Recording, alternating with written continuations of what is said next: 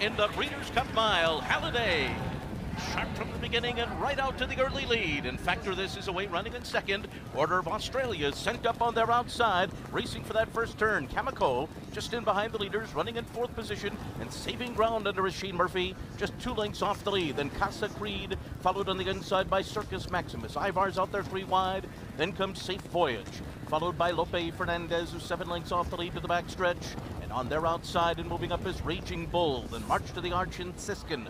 Uni, second last. Digital Age is the trailer as the field heads up the backstretch. In pursuit of Halliday, who leads it by a length and a half. Factor This tracks in second position.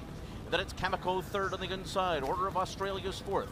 Circus Maximus fifth after a half mile in 46.97 seconds. Casa Creed is sixth right now and 5 lengths from the front. Then Ivar to the outside. Lope Fernandez is saving all the ground with 7 lengths to make up, moving for the far turn. Then March to the Arch and Raging Bull.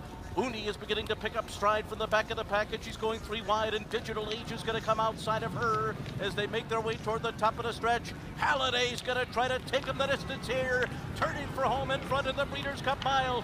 Kamiko on the inside is second. Order of Australia running a big one on the outside, and a huge race. Here comes Order of Australia to take the lead as they come into the final 16th. Circus Maximus runs up on the outside. Lope Fernandez is next.